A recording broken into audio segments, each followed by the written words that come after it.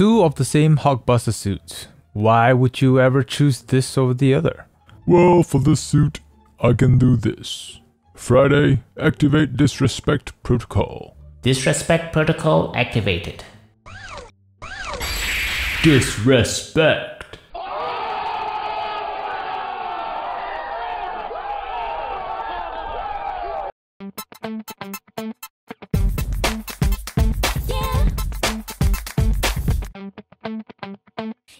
Hello and welcome back to another review on the KenOhwee Channel. Today we'll be bringing back the OG figure of the Hulkbuster. The one that started it all. The S.H Figuarts Iron Man Mk.44, aka the Hulkbuster. I do have to note that this is a pre-owned figure, and even though it's a second-hand figure, it's still quite an expensive figure. This figure, brand new, would set you back around 500 to 600. Whoa, that's expensive.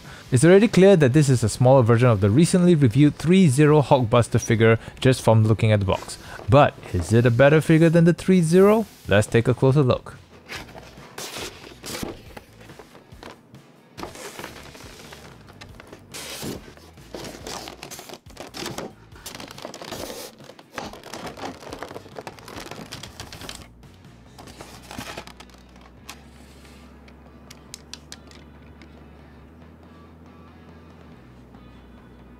I have to get this out of the way first, because in due time, this will happen to your Hulkbuster figure whether you like it or not. Or it would happen to any other Hulkbuster figure, especially ones with die-cast metal. Because there's so many heavy parts, it has caused this figure to be quite loose, such as the arms, the bicep area, the torso, and the knees. Thankfully, this figure can still stand on its own and can hold some poses, but it does take a bit of patience.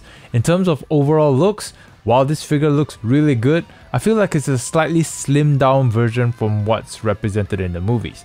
I understand the reason why they did that is to allow more room for movement, since if they followed the movie's design to the T, where it's a lot chunkier and bulkier, we wouldn't have as much articulation on this figure as it did. But that does slightly compromise on how accurate this figure looks. For example, the shoulder guards, the upper body just isn't as chunky or as wide due to the scale, it's a lot more compressed. However, as an overall look and design, I still think this figure looks really good.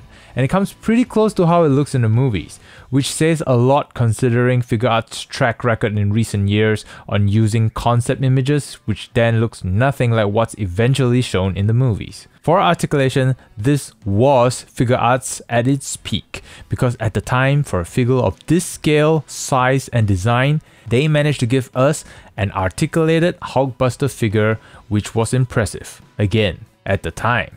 So for the head, it's packed to a hinge, which at the end is also ball packed, so head does the twisting no problem, can do the side to side pivots. The neck is also on a joint, so it helps with the movement of the head, so plenty of head movement there. There's a butterfly joint that goes outwards and upwards. Shoulder guard can move up and down. Arms are on a ratchet joint, so it can do the 360 and the ratchet helps the arms stay in place. He's got the beautiful bicep swivel, double jointed elbow, and as you flex his biceps, you can see some mechanics moving. His forearm piece here can move up and down. The wrist can twist, and he has an extra long joint so you can have Hulkbuster do his repulsor blast stance.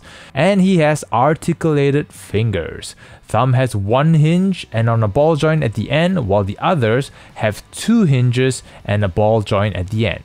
For his torso, he's only got one joint, which is at the bottom ab, and this is responsible for all the side-to-side pivots, the twisting, and altogether he can't really arch backwards, but he can at least do some crunching.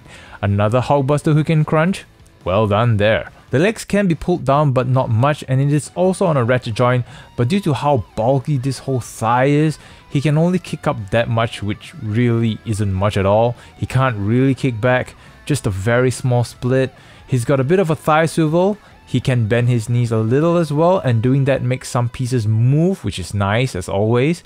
There's a feet guard which can move around and out of the way. Feet can do the twist a bit, pivot side to side a bit, move up and down a bit, and he has the Hulkbuster toe curlers. So even though it is an articulated Hulkbuster figure, The bottom half is unfortunately a lot more limited than the upper half. Unfortunately for accessories, there isn't any, which is a shame, but it has light up features, so let's talk about that. The head can be pulled out to reveal a switch at the bottom, and it uses two LR41 batteries to get it to work. For the back, you can pull this back piece out and you have to unscrew this plate to put in another LR41 batteries, and for the legs, you have to remove this piece at the calf, which, similar to the torso, you have to unscrew the plate, put in two fresh LR41 batteries, and once you have everything in place and you switch everything on, well, you get lights. Voila! Unfortunately, all of the lights are only at the front and nowhere else. Nothing on the back, not on the palm. What you see here is what you get, and it's nice. Though I wish there was more, I'm still grateful we got a figure that can light up. I still wish we got lighting on the palm so we could illuminate that disrespect. And here we have the S.H Figuarts Iron Man Mk.44 a.k.a. Hulkbuster figure standing next to other action figures for scale comparison. So in summary, at the time, this figure was a masterpiece. It was in my list for the longest time, and at the end of the day, I'm really glad I got my hands on this figure. Unfortunately, it's plagued by loose joint issues, which will eventually happen to a lot of figures with this kind of weight, but it's still a one-of-a-kind figure, and I'm glad I finally have one to add to my collection. This was Figuarts at its best, and it shows. However, is it better than the 3-0 Hulkbuster? Well, you know what's coming next, so don't forget to subscribe and stay tuned for the next episode. With that all said, thank you all very much for watching. Let me know your thoughts about this figure in the comment section down below. Insta-buy or insta-pass? I'd like to know your thoughts. Until the next review, take care and have a great week. Like to see more videos like this one? Well, say no more. Let me present to you the end screen. Click on video 1 or video 2 for more entertainment. These videos were carefully selected by highly trained professionals to suit your entertainment needs. Also, don't forget to click that subscribe button. If you don't, I shall haunt you in your sleep. So click it! I was just kidding, by the way. Okay, bye!